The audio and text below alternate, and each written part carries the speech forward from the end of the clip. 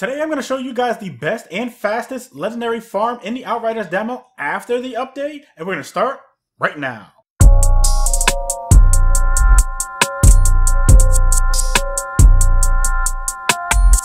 What's up guys, Reckless here, welcome back to another video.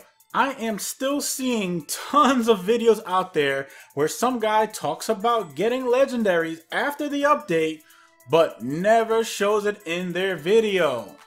Once again, not here. Today I'm going to show you guys the best and fastest way to farm legendaries in the Outriders demo. But let's talk about what happened to legendaries in the update first. In the Outriders demo update that was released on Friday, March 5th, 2021, legendaries were removed from chests, which made the chest farm pretty much useless.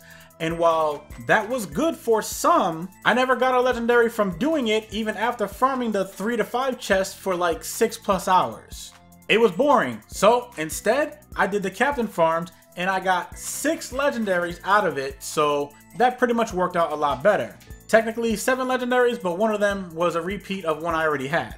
And today I actually got another legendary called Thunderbird by doing one of the captain farms. Also, side quest rewards, and I'm talking about the repeated runs, now have a chance to drop legendary items.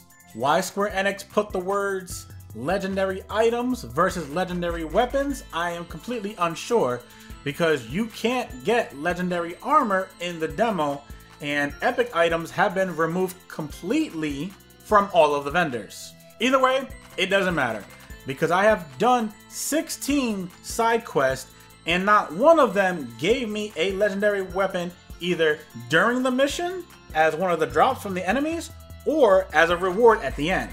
Let's go ahead and do a little math. Talking about the payback side quest mission specifically.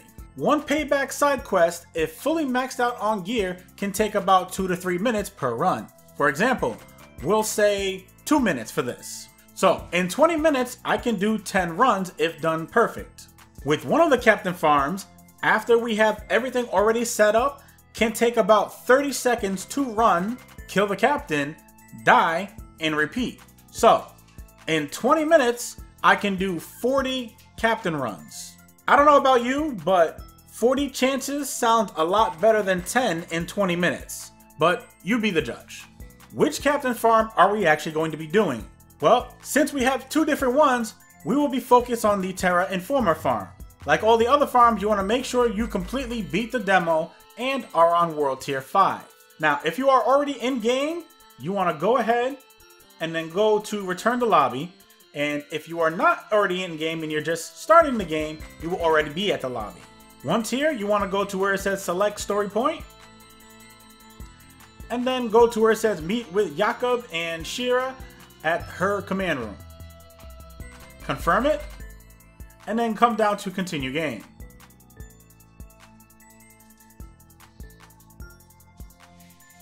Once you landed, you want to go to Shira's command room. And then go ahead and talk to Shira, and you can skip any cutscenes because they're really not that important.